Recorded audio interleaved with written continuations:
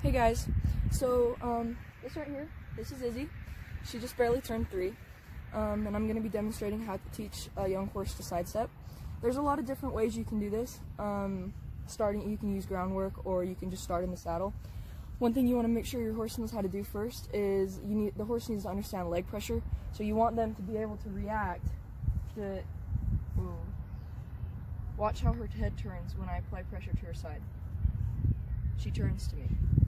That's because she knows that when I apply pressure, she needs to move away from my foot. You want to make sure a young horse knows that concept before you teach him how to side pass. So as you can see, my horse already knows that concept, so we're not going to describe that. But there's 2 ways you can teach this. You can do it with groundwork, or you can do it in the saddle. I'm not going to be demonstrating the groundwork just because it's an easy concept. You just start right here. You make sure their head. I would also recommend teaching them to turn their head to you, but you make sure their head's curled and you give pressure where the cinch goes. And you just basically allow them no leeway to move backwards or forwards, and that teaches them to move sideways.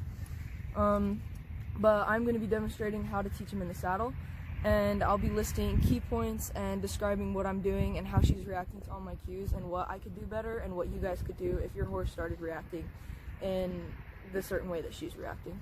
So let's go!